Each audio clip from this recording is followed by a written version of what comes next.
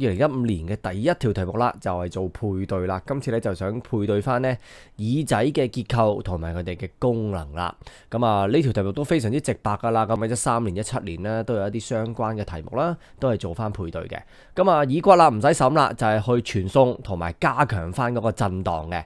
咁啊將個震盪傳去邊度呢？今次佢冇問嘅，咁啊傳去我哋嘅 over window 輪圓窗啦。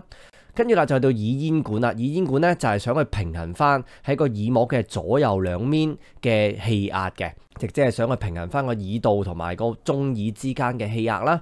咁呢幅圖咧就係講緊啦，當架飛機起飛嘅時候咧，當我哋越飛越高，喺個耳道即係連接住大氣嘅壓力咧就會相對上低咗。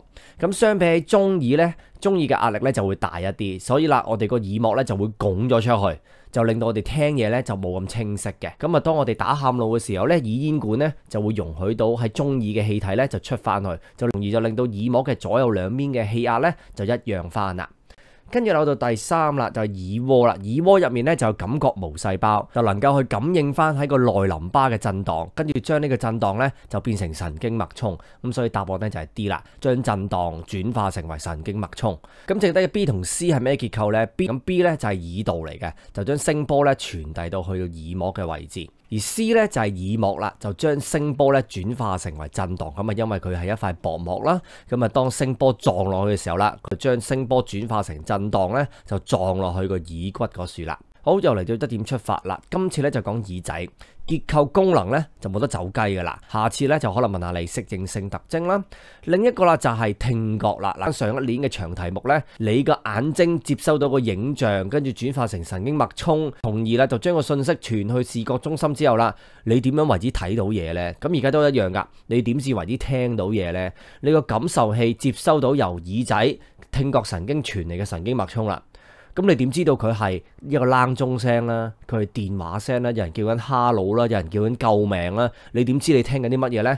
就係透過你大腦嘅聯合區域去將你呢收翻嚟嘅信息，救命啊！哦，救命啊！邊個講救命啊？之後就去到個聽障啦。咁啊，今次就係講緊啦 disease approach 睇病學 Bio啦。今次咧就做 matching 啫，下次咧可能都照樣做 matching， 不過就係問緊你啦，以下邊個結構係受到破壞，從而你就聽唔到嘢啊？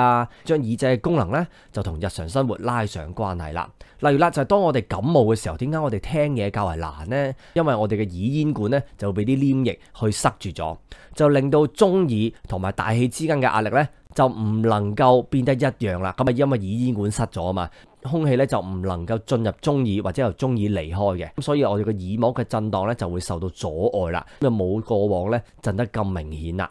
第二啦，就係當我哋長時間接觸一個好嘈吵嘅聲音，就會導致到我哋聾咗。咁究竟係我哋嘅耳仔邊一部分受到噪音所去破壞呢？原來啦，就係破壞咗我哋耳蝸入面嘅感覺毛細胞。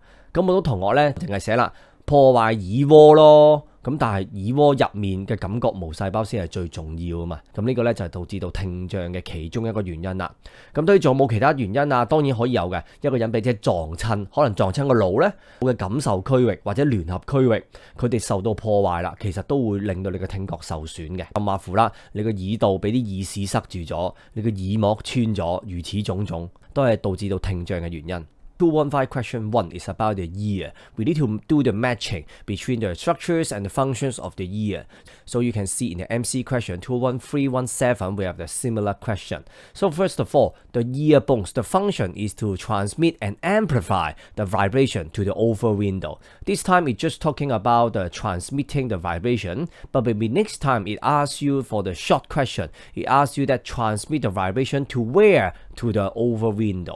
Secondly, for the eustachian tube, it equalizes the pressure between the middle ear and the atmosphere. So that's why we have the simple example is that the eardrum will bulge outwards when we are on the plane that is taking off. When the plane is taking off, we fly up higher and higher, the atmosphere pressure will be lower and lower. So it will be relatively lower than the air pressure in the middle ear. So for the eustachian tube, for example, when we are yawning, the air will come from the middle ear through the eustachian tube to your pharynx. So that's why it's a way to equalize the air pressure between both sides of the eardrum. And then for the cochlea, it contains the sensory hair cell to detect the vibration. When the sensory hair cell are stimulated by the vibration, we convert the vibration to the nerve impulses. And the nerve impulse will be sent to our cerebrum, the sensory area along the auditory nerve. So what about B and C? B is the auditory canal, direct and transmit the sound wave to the eardrum.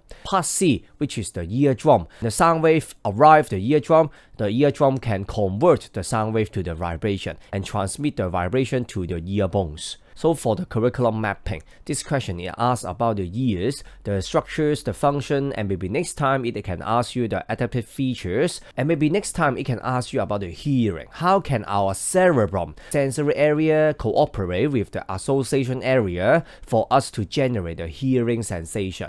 There is a sound wave converted to the vibration and detected by the sensory hair cells, and the nerve impulse is transmitted to our cerebrum, to the sensory area. We hear that beep boop beep boop beep boop. So but what is beep boop beep boop beep boop? What is the meaning of this? It needs our association area for us to analyze that what is the meaning of beep boop beep boop beep boop. We need to recall the past experience or what we learned before to know that oh, it is an ambulance. For the next level of this question is talking about the deafness. So it's the way of the disease approach. So for example, it can ask you, we may have difficulty in hearing when we have a cold. So what is the reason behind that?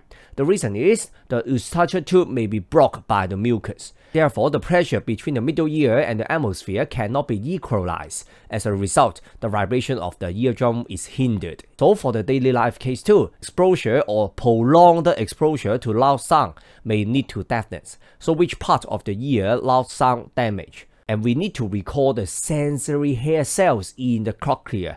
We cannot just talk about, oh, the cochlea may be damaged.